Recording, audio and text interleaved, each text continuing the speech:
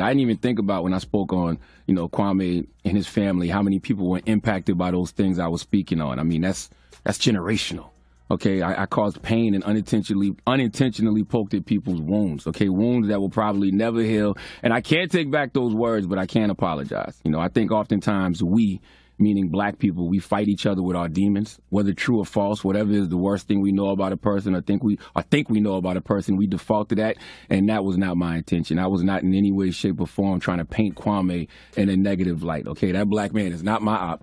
He wasn't my op when I said it. In my mind, I'm defending that man, but I should have been defending him as Leonard, Charlemagne the God, McKelvey, the professional, and not Leonard, Larry, whatever you want to call me, from Moncks Corner, South Carolina, talking like I'm home in the town on why I believe they need to leave Kwame Brown alone. That was whack, because the conversation didn't even have to go there. The conversation should have been about basketball. Yes, leave Kwame Brown alone because he achieved a goal and a dream that 1.3% of NCAA seniors will achieve, and 0.03% of high school seniors. You know how much small a number that is?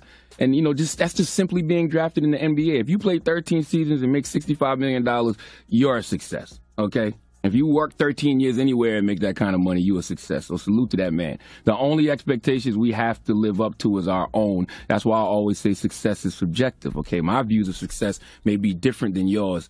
As long as you're happy, that's all that matters. But we didn't even get into that conversation because my mind automatically went to something that it didn't even have to go to. In doing that, I unintentionally caused trauma. And since I unintentionally caused trauma, I have to be intentional about causing healing. I'm not about to sit around and have beef with another black man for nothing. Trust me, as y'all know, I have a lot of real enemies who are gunning for me every day. Kwame Brown is not going to be one of them, okay? I totally understand why Kwame Brown was upset at me. I went low. That wasn't my intention. But in hindsight, it was low. And Kwame took it to the floor with me. And y'all be online so excited, ready to see black people go back and forth and tear each other down. I'm not doing that. I'm not going back and forth if I feel like I wronged somebody. I'm going to apologize. That's what I think a good man does. A good man apologizes for the mistakes, that he made. But a great man corrects them. Hopefully, I get the opportunity to do that one day. But for now, I just apologize. And I'm not beefing with a black man who's born where I was born and has family where I'm from. There's nothing on this planet that I love more than God, my family, and Moncks Corner, South Carolina, the whole low country, the 843. Drop on the clues bomb for the 843, okay? So when I say I sincerely apologize to Kwame Brown and his family and the family of Bill Brown and Moncks Corner, I mean that. Only thing I'm responsible for is my energy in recognizing my own insanity. And Eckhart Tolle once said to recognize one's own insanity is, of course, the arising of sanity, the beginning of healing and transcendence. I truly believe if trauma can be passed down through generations, then so can healing. Me, Leonard McKelvey, I have never claimed to be perfect. In fact, I'm far from it.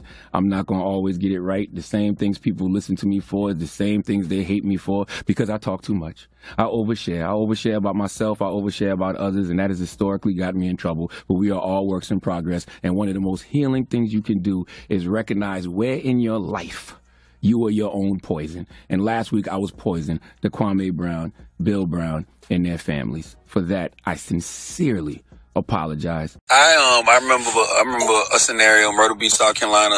I got this girl real drunk, and that sentence sounds a little fishy. I got her drunk. I didn't just get her drunk. I remember I went to the sex store and got Spanish Fly. Oh, so you raped her? Shut up. Spanish Fly. They sell it in the sex store.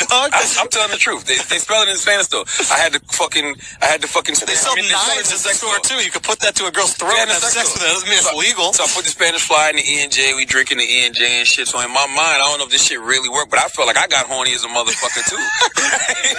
Right? So she was drunk as shit, and we had sex and shit, and like. A lot of my boys was trying to come in the room and fuck her. I'm like, nah, chill out. I can't. I'm not doing that. I'm not gonna let you run a train on it. That's rape. Yeah. Okay. So, right. So it's just one-on-one. It ain't rape. Yeah. So the next trains are rape. So the next morning she wakes up. And we talk about it. And she's like, "What happened?" Oh shit. Like, we had sex. She said, "Okay, well, I'm glad it was you." Then a couple days later. She's like, yo, are you sure I only had sex with you? Because one of my stupid ass cousins was going around saying he fucked her, which he didn't. I know for a fact he didn't. I was there the whole time. Yeah. He did not fuck her. Yeah. He looked at her naked, but he didn't fuck her, right? So